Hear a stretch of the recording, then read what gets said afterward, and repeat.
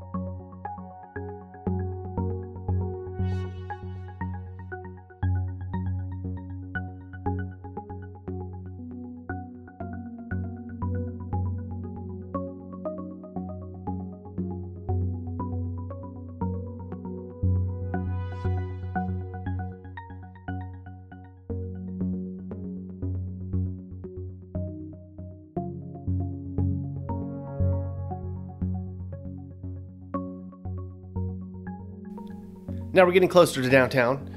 Norfolk is a very old city, founded in 1682. That's a long time ago. In the 1970s, the population in Norfolk reached its high of 300,000 people. However, over the last 40 years, it's gone down tremendously. Now this population is 240,000 people, which is a 17% decline. It's still the third most populous city in the state of Virginia, though. Norfolk's part of the Hampton Roads region of the state, and it sits in a natural harbor at the mouth of the Chesapeake Bay. It's widely considered the historic, urban, financial, and cultural center of the region. The city has a long history as a strategic military and transportation point. The largest naval base in the world, Naval Station Norfolk, is located in Norfolk, along with one of NATO's 2 strategic command headquarters. Back in the day, Norfolk was a major shipping port for British ships and saw many battles during both the American Revolution and the Civil War. Today, the population here is stabilized after a middle-class white flight, which happened in the 80s, 90s, and early 2000s. Most of the families who left wanted newer and nicer homes and more diverse shopping and dining options. The city spent a great deal of effort to renovate downtown, and antiquated warehouses and piers were removed, which has helped renew some interest in the downtown area. And we talked about the military presence here. There's over 62,000 active duty personnel, 75 ships, and 132 aircraft. And the base here is also the headquarters of one of NATO's regional command centers. This is also a very important region for shipping. However, being so close to the Chesapeake means that Norfolk's been battling the early signs of rising seawater. In addition, it can be hard to attract modern workers to a city that's not new and innovative. This community can only rely on military personnel for so much.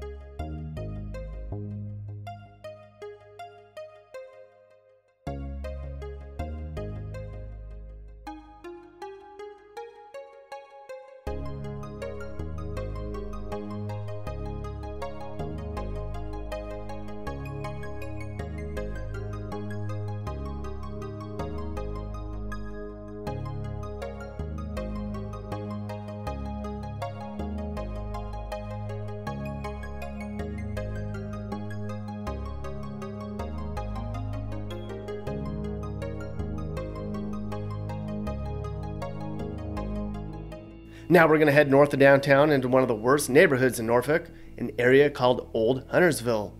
This part of town has some of the most rundown and crime-ridden parts in Norfolk. It's about an 8-mile drive from downtown proper, so we'll just jump ahead to the action. Homes in this part of town average about $140,000, which is about half of what an average home costs in the rest of Norfolk.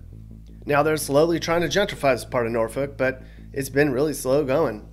The housing stock here has suffered due to the struggling economic and social conditions over the years, along with the mindset that narrow homes like these were less desirable. This led to the demolition or conversion of properties throughout the neighborhood, resulting in scattered vacant lots with minimal new construction. But the high crime and overall rundown feel has made this part of town a real eyesore.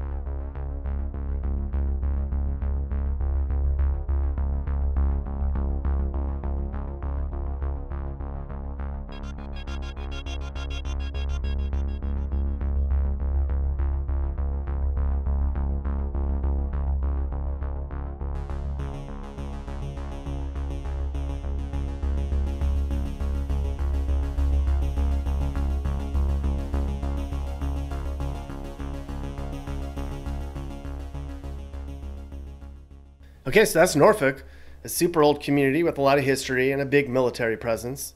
And like many older cities, Norfolk's trying hard to remain modern and relevant as it attempts to attract a new generation of homeowners, workers, and businesses.